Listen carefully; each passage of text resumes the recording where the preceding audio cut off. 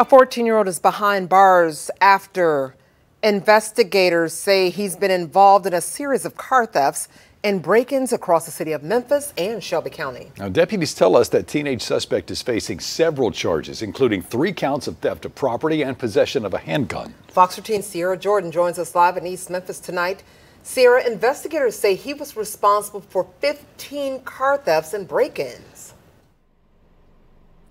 Yeah, Darcy, the Shelby County Sheriff's Office says the 14-year-old is responsible for 6 incidents in Shelby County and another 9 in Memphis. Now, investigators say one of those incidents happened right in this parking lot at Chaw in East Memphis, and he stole an Infiniti in broad daylight, and it was all caught on camera.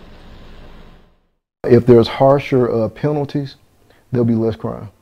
Take a look at this cell phone video taken by people inside of Char Restaurant on South Highland Street. It shows 3 masked thieves breaking into the sunroof of a 2020 Infiniti Q50 in broad daylight 2 weeks ago.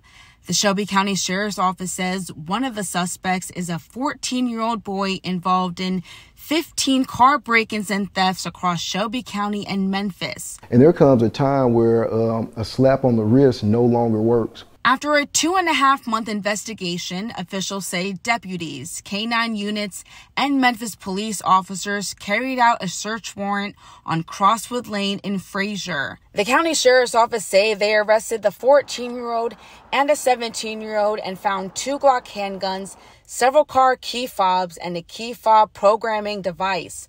FOX 13 spoke with the founder and CEO of Heal the Hood, Liddell Beeman.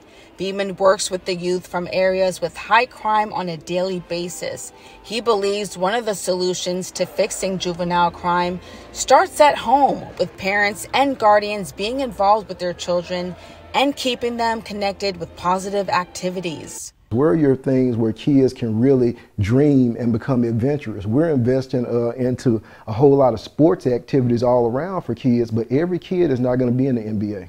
Every kid is not going to make it to the NFL. And so you have to start creating a diverse culture of adventure for young people right in your backyard, so you can open your eyes and look out there and say, this is where my kid is, and I know it's all good.